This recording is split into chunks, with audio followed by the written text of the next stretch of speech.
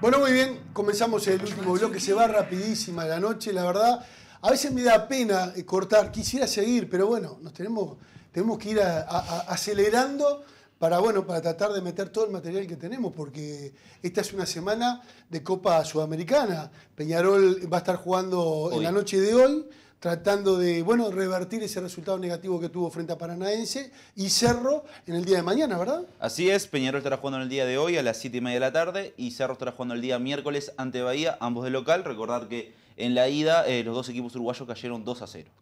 ¿Tenemos más o menos el equipo, el Peñarol, el probable? En Peñarol se maneja la posibilidad de que vuela Maxi Rodríguez, saliendo Freitas del equipo, y que el Cebolla vuelva a jugar en el doble 5. ¿Cerro en el Trócoli? Cerro en el Trócoli.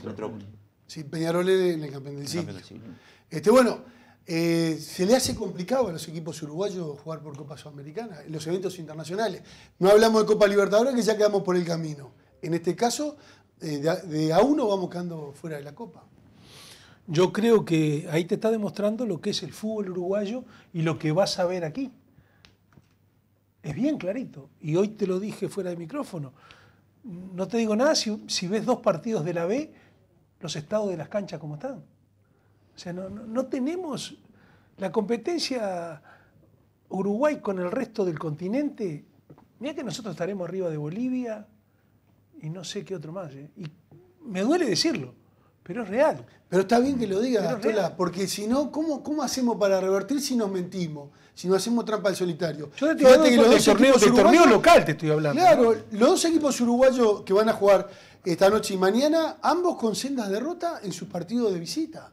Julián, y como decía el Tolo, la B y la B amateur y los partidos de la formativa juegan en cada cancha, que es espantoso. Lamentablemente, este es el nivel que tenemos, y como decís vos, superamos a Bolivia y a algunos más. Por eso es fundamental que se nombre un presidente de la AUF, que se sea serio de verdad, por parte de los dirigentes de fútbol, que no son serios. Hay algunos dirigentes importantes, pero hay que ser serio, nombrar un presidente. Bueno, hay que negociar con la televisión para que entre otro dinero en beneficio de los clubes y del trabajo de formativas, y para que se profesionalice de una vez por todas este fútbol. Hay un tema que no es menor. Que el dinero falta es indiscutible. Yo no creo. Pero yo creo que la gestión es lo más grave que tenemos. Porque se pueden hacer las cosas mucho mejor de lo que se están haciendo. Mucho mejor. Con el poco dinero Con el poco dinero que hay. Después, obviamente, cuando uno llega a hacer un análisis, un diagnóstico, y llega el problema del dinero, que lo tenemos todos, ahí sí, pero con lo que tenemos hay que hacerlo mejor. Y no creo que todos están haciendo lo mejor con el poco dinero que tienen. Mirá, yo dirigía Central yo dirigía Central Español, y el colaborador mío, Alberto Tomás, el Pica, nos conocíamos de pibe, nos conocíamos de toda la vida. En un momento se hace difícil a veces, cuando llegás a dirigir un equipo casi sin nombre, el canchero te quiere sacar. El canchero te quiere meter un jugador y el canchero después te quiere sacar. Y después el equipier también opina. Entonces se hace difícil a veces, en este fútbol, ¿no?, que es el fútbol del amiguismo. Entonces un día me decía este amigo, que ahora precisamente está en España, me dice, ante las dificultades, porque habíamos jugado la final de un torneo y íbamos tercero en un campeonato como se jugaba a 2 ruedas. O sea, con un montón de muchachos jóvenes. Pero no por hacerme el campeón, sino porque habíamos jugado de un torneo de preparación la final, que perdimos por penales, con Villa Española. Y estábamos tercero en el torneo a 2 ruedas, el último año que se hizo a 2 ruedas, en el 99. Entonces me dice, vamos a planificar mejor, más trabajo, más dedicación. Lo que vos decís, hay que organizarse, no me da la plata, tengo que organizarme y administrarme de otra manera. Con los recursos mínimos que tengo, me tengo que organizar de otra manera. Mejor planificación, mejor organización, porque, me da para esto, eso lo tengo que hacer bien. Acá ni eso se hace. Nos va la vida en eso. ¿Y por qué la selección es una isla dentro del Uruguay? Porque se maneja de otra manera. Acá los señores dirigentes se tienen que sacar la camiseta de su equipo y ponerse la camiseta uruguaya. Yo creo, como decía el Tola, el fútbol no es pobre. En el fútbol se puede recaudar muchísimo más, pero hay que planificar, hay que sacarse la camiseta y hacer el bien del fútbol uruguayo y después de cada equipo. Porque si seguimos con la chiquita, si seguimos manteniendo nuestra chaquirita y no, esto no porque mañana me puede tocar a mí, o no, esto sí porque mañana me puede tocar a mí, así vamos muy mal. Y así estamos, así nos está pasando. El dinero que hay en el fútbol es muchísimo. El fútbol es el deporte de la televisión, y en la televisión se maneja muchísimo dinero, aún en el Uruguay, siendo un país chiquitito. Con poca población. ¿Sabes lo que pasa? Hay que abrir el abanico. Lógico. Tenemos que sentar a una mesa a negociar. Y no es Gianni es malo, Gianni es malo, Gianni es malo. No, pará, vení Gianni, vamos a sentarnos a negociar. Vamos a sentarnos a negociar. Vamos a buscar mejorar este fútbol. Mirá, Gianni, ponés 2 pesos, vas a tener que poner 4. Porque ya quedó comprobado que no va a venir un Mesías a poner la plata que se necesita para este fútbol. Entonces vamos a sentarnos a negociar y buscar mejorar entre todos el fútbol. Entonces acá hay gente que está enfrentada con la empresa, Tenfield, y lo único que dice, no, pará, no. Vamos a sentarnos a conversar, vamos a buscar mejorar, que se mejore todo el aspecto del fútbol. Hay una solución muy simple.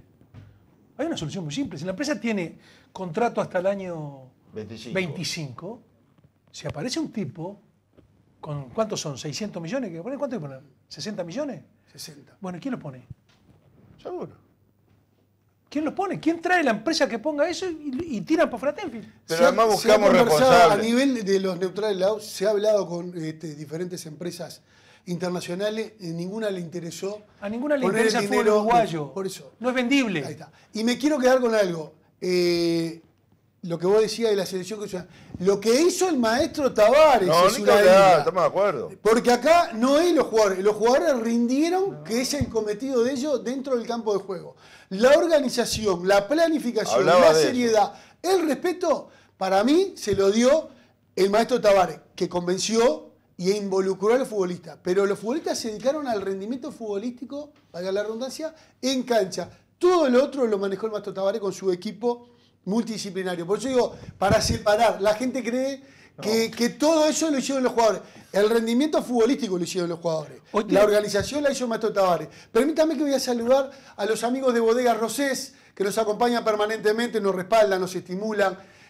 Bueno, la familia Rosé que está siempre apoyando la noche del fútbol, para ellos un saludo especial, que además también siempre están agasajando a nuestros invitados, y hoy vamos a agasajar a los compañeros acá. Creo que Gianni Michelini se vaya a dar los vinos, el don Jacinto Blanco, el torrontés, y el tinto, el don Jacinto también tinto, Otelo, que le gusta el tinto. Y no me quiero olvidar de Confitería La Estrella. Le mando un abrazo a Carlos, que también siempre está prendido a Nuevo Siglo, viendo la noche del fútbol, por las exquisiteces que nos ofrece Confitería La Estrella. Ahí damos fe. Ahí va, General Flores, esquina Lorenzo Fernández. Aceptan todas las tarjetas. Mencionando la noche del fútbol, importantes descuentos. Así que aprovecho a invitar a la gente a que concurra ahí a General Flores y Lorenzo Fernández a Confitería La Estrella y que mencione la noche del fútbol para un lunch familiar, para un lunch cumpleaños de 15, casamiento, despedida, para lo que fuere. Aceptan todas las tarjetas y además también tarjeta de débito. Me están haciendo señas que tenemos que terminar. ¿Tola, te quedó algo? Nos quedó muchísimo. No, nos queda mucho. Si nos ponemos a hablar, tenemos para hablar. Hoy temprano dijiste el maestro Tavares, ¿te gustaba para candidatearlo como para presidente de la República? Claro, yo creo que el maestro, que es partidario del Frente Amplio, si el Frente Amplio pone al maestro Tavares, no puede perder. Y está maestro de Educación o ministro de Educación y Cultura. Intachable. ¿Y por qué no en la AUF? Sí, porque ya se terminó el contrato del maestro. Claro. Entonces, si hay que buscar ahora otra posibilidad, ahí tenés la posibilidad. El maestro Tavares es presidente y que él después determine cómo se maneja todo el fútbol. Yo lo nombraría director general del fútbol de la Asociación Uruguaya de Fútbol. Y Paco de presidente de la AUF. Bueno, muy bien. ¿Gianni, te quedó algo? ¿Cómo te reís? Pero está genial. Está genial. 2 horas más. Yo lo que digo es que cuando nadie ponía un peso y este fútbol se fundía, el único Paco. que vino fue Casal y puso la plata. Que después creció la empresa y pasó a ser internacional. Bueno, alguien cedió lo que no tenía que ceder.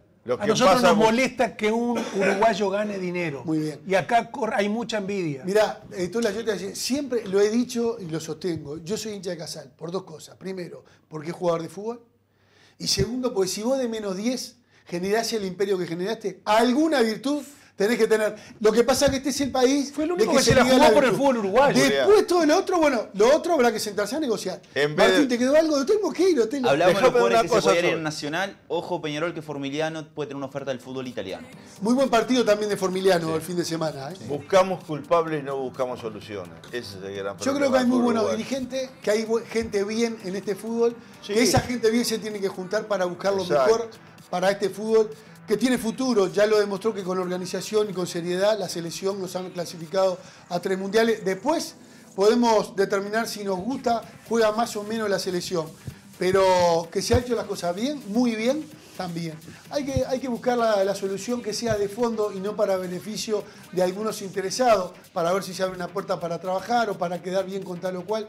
Creo que hay que buscar lo mejor para el fútbol. Nos tenemos que ir. En 7 días nos volvemos a reencontrar aquí a través de NSTV. Tenés mucho que ver con un nuevo programa de la Noche del Fútbol donde haremos el análisis diferente. Chau, chau.